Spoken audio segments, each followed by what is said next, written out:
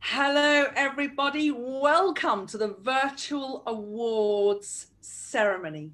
Today, we are honoring the world's very first certified handwriting specialist teachers. And with me, I have Anthea Fenton, who is a renowned specialist. And you are going to find out all about her, more about her. It's down below.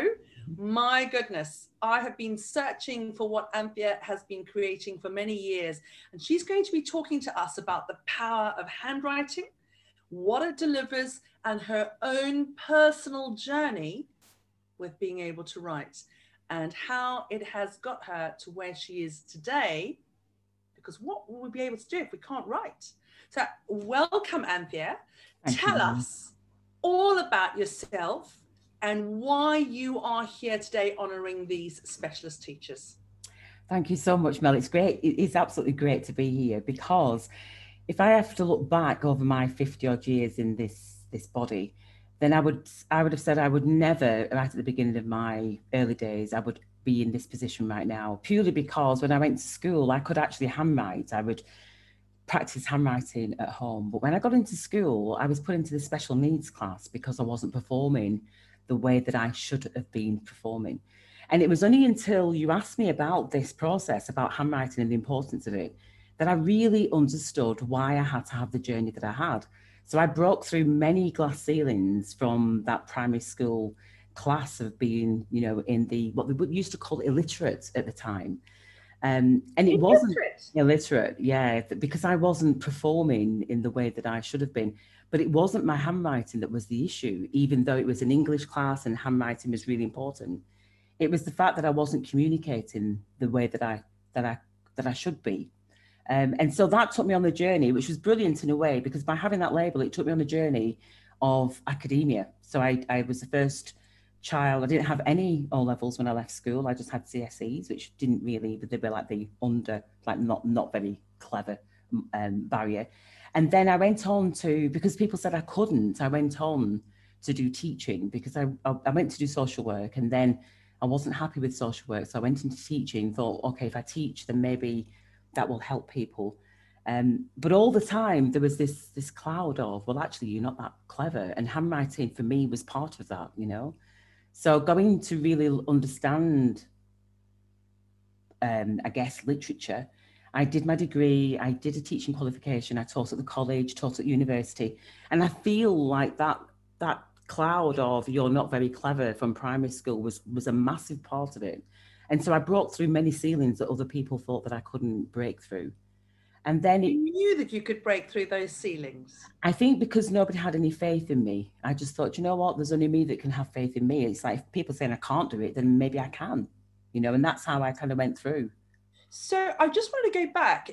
So you said that you started writing when you were very little, yeah. but school did not nurture your handwriting skills, did not nurture your abilities. They said that you were struggling. Yeah. So I wonder, Anthea, I mean, it would be so interesting if you'd have had a certified handwriting specialist teacher who could have done the match fit assessment with you.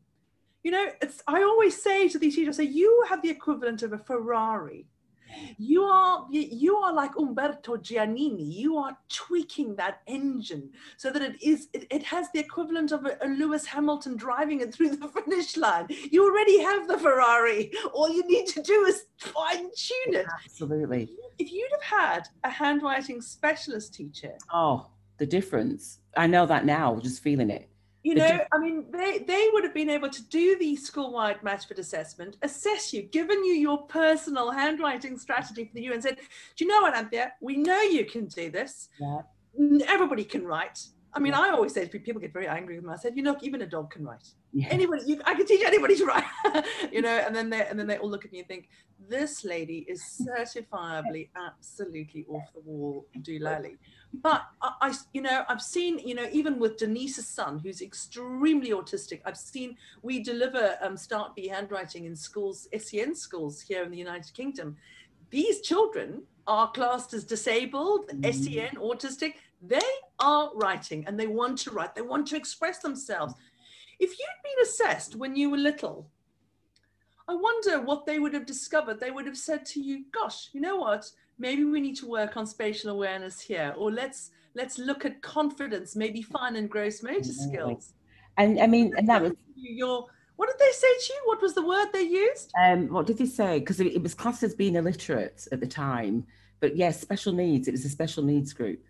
But this word illiterate would come around. Because I remember my mum was so like beside us, she was so disappointed at kind of, just make sure that that's, she was so disappointed because she'd done all this work, is how she felt, of, you know, helping me to really be, you know, go into class and be really proud of it. But it was completely not acknowledged. But the beautiful thing though, Mel, is what I realized now when you asked me about this question, I hadn't connected it. I hadn't connected it. It was about emotional intelligence.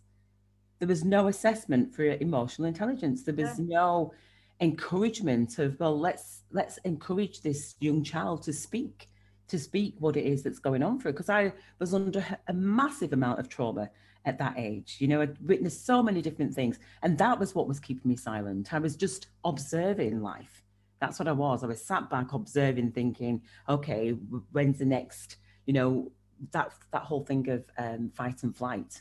So that's the mode that I was in. So it helped me, it enabled me to develop what I've developed, you know. I wanted to ask you, Anthea, now later in life, Mm. you actually have developed an incredible membership, a program, a powerful membership, which involves handwriting, writing down your story. How have we come full circle? It's from that 4-year-old who was deemed illiterate when Mm. really she could already write before they just didn't know how to, they didn't know what to do with you, No, Anthea. they didn't. Still don't. And now you have write your story, empower in an hour. I mean, I've done this. I've sat in one of your sessions with my mother, and we're just with the tears, just with individuals writing their own stories, Yeah, their own books, their lives. I'm just thinking, wow. So how did we go from that 4-year-old who was trying to arrest her amygdala, her fight or flight response, to now being creating this powerful movement? What happened? I think what happened was that I'd gone through the ceiling. I'd done all the things that you know we're taught to do, is get a good education, you know. So I battled through that, and I battled through it for everybody else, because I battled because other people said I couldn't do it, so I did it, you know. And then when I got to working in the voluntary sector as a manager, I was already volunteering in the voluntary sector, but when I was managing, and I realised, but even at the university, I realised the goalposts would change. So I was told you have a 3-year degree in social work, you have a teaching qualification, you have 3 years experience. And I'd done that, and I became a lecturer, and I was mindful that other people hadn't got what I'd got. And I was kind of like, hold on a minute, but I was told that you had to have all these qualifications. So then that was where this ceiling started to crumble. And I realized that actually the goalpost changes depending on who you are, that it really isn't based on your abilities in many ways. And so I wanted to, when I went to the charity and ended up exposing a massive fraud incident that had taken place, my world was crumpled. It was completely crumbled, because I was thinking, here I am in the care industry or the care sector, and I'm not finding the care. So I thought, when I was 4 years, 11 months, for me, it was about helping the other children to do what they were doing. And so I thought, you know what? I'm searching for something that maybe I need to create. It needs to come from me. And that needs to be where people are able to share their truth. And in doing that, by people handwriting, because I used to keep journals quite a lot when I did my counselling qualification, it was very much about journaling. And what I realised in the counselling was that here I was doing this counselling diploma. I pulled all this stuff out about my life, because I knew that I'd experienced trauma. So I thought there must be trauma in there somewhere, and pulled all this stuff out. And then realised at the end of the diploma, I'd placed it all back, all neatly. You know, it's kind of like, well, actually, it's part of who I am. So I don't want to take out and just banish. So I thought, okay, this is just about how do we organize our experiences from the environment. And so that's when I was kind of like, who else is feeling like this? Who else has gone through similar? Is there something that we can do? And what's interesting is that the images that came to me were all drawn, all the little images on the Tell Your Story book. it's like a child, because it's reaching into that inner child that was kind of suppressed, maybe because of all the layers of trauma, or and what, you know, what other people have been saying to them. And so as part of my healing, to really understand and understand all the messages that I've been given externally that were just not how they were, I needed to write and just to release them, so that then they weren't part of my internal being. And so then I reached out to other people, because I found that I was speaking to lots of people, obviously in the area of care and teaching and counselling and things like that, and just thought, well, I wonder if we can create this level playing field of everybody just sharing their story. And as they write the story, if anybody's had any hiccups like I had around writing, then it's like we just accept people's writing, however it is. It doesn't matter if it's got grammar, if it's spelling mistakes, errors, whatever, it doesn't matter. It's them expressing and then coming to read it. It's about each of us offering that presence, just holding space for that person to do with that reading experience what they want. And what happens is people just start to shine. They can get stuck if they keep on in the same chapter. If they keep, sometimes people will kind of like try and tease a chapter out, and out. It's like, just keep on writing, just keep on writing, keep on going, because eventually it starts to flow and people start automatic writing. So they think that they know what they're going to be writing, and then they put the pen on the paper and they start writing, and they're like, oh my gosh, I started with, I know that I was going to write this and I ended up doing this. And so the experience of the writing doesn't become, people don't become bogged down with it, because there's many components to it. So there's the reading, there's the listening to other people, and the writing becomes not insignificant, very relevant, but at the same time, they're not bogged down with all the things that school has said. You've got to spell, you've got to put the proper punctuation and the nouns and the verbs and all that. We don't worry about all that, to allow the free spirit to come through. It's so interesting. We say, from our experience, from my experience with Start B handwriting and developing the assessment and the teacher training, it's about the mechanics. You know, handwriting is a mechanical skill, and once you can write, it doesn't matter what you write, you can write, as long as you have the ability to get your mark on that paper. And to you that it's legible and it's fluent, and that you don't get bogged down by all the little things like, oh, have I done that, or I can't remember this. And sometimes it's really hard in that teacher training to explain that to the teacher, say to them, forget about everything else, that you just throw it all out the window. We are going to work on the mechanics of it.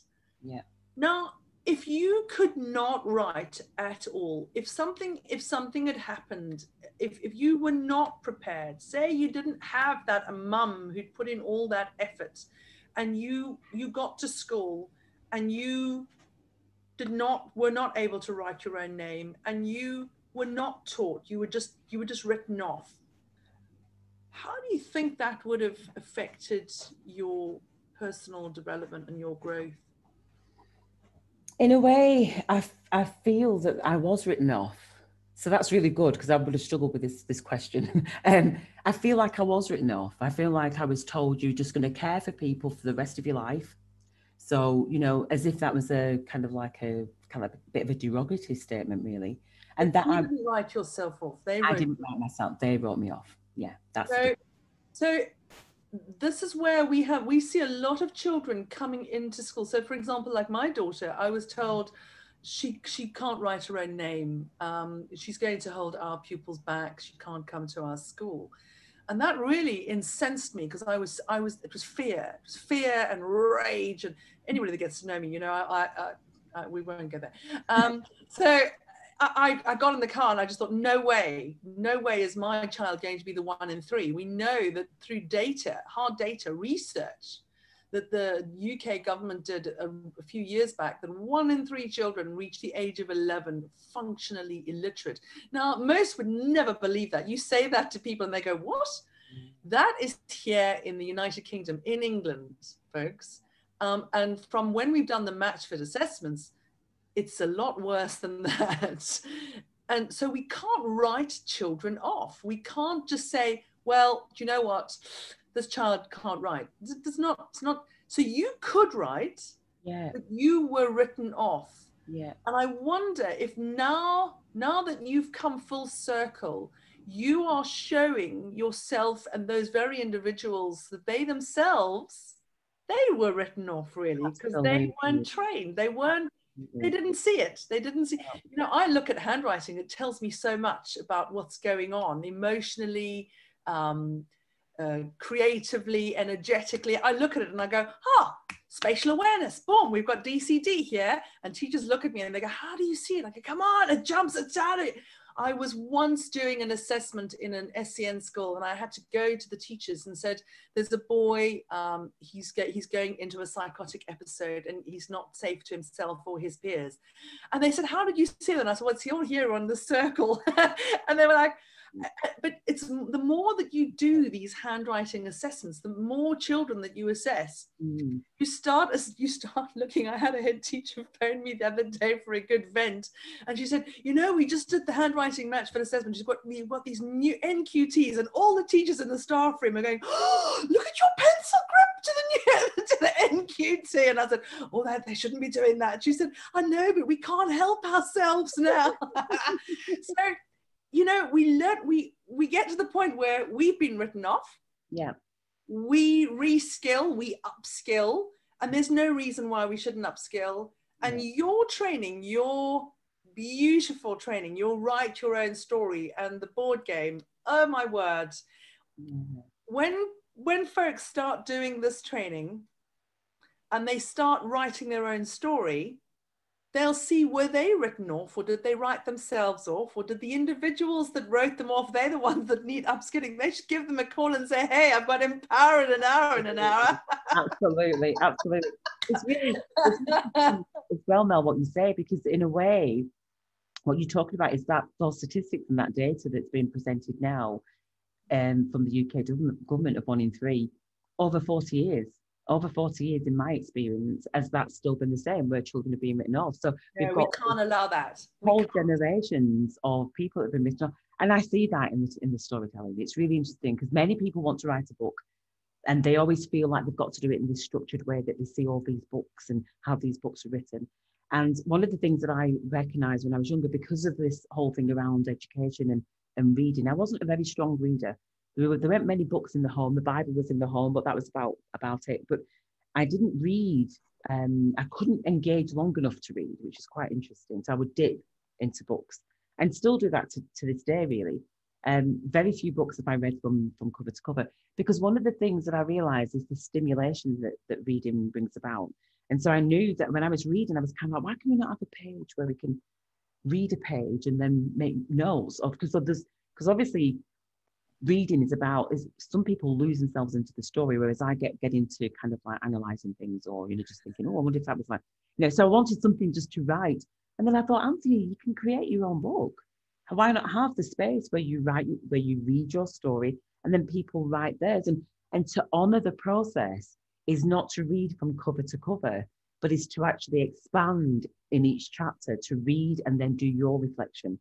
So the book is a very different kind of a book than what's out there, but it really does bring out some amazing conversations and experiences, and they're right across the world. And what's interesting is that everybody, we say, like, who taught you about money as an example, and everybody's more or less got the same message that nobody really taught them, or that they were taught by the parents who their parents taught them. And so just that in itself, I'm just excited about having thousands of data of people on specific subjects that we've all got in common, like health and money and personal growth, and who told you were worthy, because you just see this stream of similarities whilst we see differences on the screen. And that for me, I'm looking forward to that, is to have lots of people writing about the same subject, because then it kind of questions our education. And right now, as we are in the space that we're in, we have to upskill differently. We have to upgrade differently. Absolutely. You know? Absolutely. I think that we're entering into a whole new phase, I think, where we are questioning what is the purpose of education. Absolutely. And how, you know, how do we need to completely rebuild it? And do we look at those core skills? I know that it's so interesting that a few years ago, people said to me, why would you want to teach anybody to write by hand? And I think I've still got a video. I need to add it here, where it was a gentleman, it was one of the presenters from Sky News, and he said, well, nobody's writing anymore. And I said to him, I find it really interesting you say that while holding a pen in your hand. Come on. We know that leaders, confidence, if you can write, you are perceived to be, you know, there's this hierarchy, and I don't want us to head into an apartheid, an education apartheid. We can't have where those that are privately educated are the only ones that write by hand and have that skill, and then our state school children are not taught to write. We should all, if we're going to have a robust, creative society, you know, all of our society should be literate and have strong writing skills. We may not all be great readers. We may not be great writers, but I think that just to have those as basic core skills, they give us confidence and they boost our access to the curriculum, whatever that curriculum may turn out to be. Who knows? And even as you're saying that, it's like when you think about the, you know, when you think about the stimulation of in education as an example, it's coming external, it's coming from somebody transmitting to you. When you're putting the paper on the pen, that's you. That's you. Yeah. And that's the power of it, because when you produce something, I know when a young boy who had special needs was facilitating the game as an example, and because you write on the card, you can draw on the card, but it's putting your mark on that card. And the power of that doesn't matter if nobody else can understand it, because you can. And that was amazing, because he played the game and then he was facilitating his co-worker. He was facilitating her, you know, just helping her to get around the game and asking the questions based on the symbols. And this is a young boy who had been written off, you know, so the power of integrating such things is so important, is so important. It's to not belittle anything that anybody produces. It's kind of like, you know what that means, that's fantastic. And, you know, that's all it is, anchoring that in and repeating it over and over again. I can't wait. But what we'll do is we will have an in-depth after the virtual award ceremony. Once we've gone live with this, I would love to have another chat with you all about Empower in an Hour and write your stories. Yeah. And what I want to do is I will add, the links are all below this video, and we will talk more with Anthea about what she's doing and how we are going to be integrating that into other projects that we are working on globally, because you know, literacy is the core skill. Writing, literacy, carbon literacy, climate literacy, transition. We're heading into a transition engineering, you know, environmental engineering. We do the lot here. So I cannot thank you enough for joining me today. And in honoring these very special, unique, certified handwriting specialist teachers. Well done to all of you. You've done this training during a lockdown. You've beaten me down. I mean, you have no idea. If I tell the story about how they insisted I train them, I said, no, I can only give you 1 hour of deep dive. 30 hours of deep dives later. Anyway, so, and we have teachers in this group. We have Sarah Cooper, who's one of the teachers. Go and look at her page, look at her story. Sarah Cooper does the assessments for a cluster of schools in Derbyshire, and her school. She's an early years teacher. She's the literacy lead for Bolsover infants and preschool. My goodness, Anthea, this teacher, she assesses all of the children in the school. She oversees the assessment every year. And I'm watching the data year on year. And I've just said to her, do you know that you've got enough there for like 100 PhDs? You could be sharing this with teachers in other. So there is so much information. And instead of us holding on to our knowledge, what we're doing now is we are sharing our knowledge. I want to ensure that there are hundreds and thousands, millions of specialist certified handwriting specialist teachers.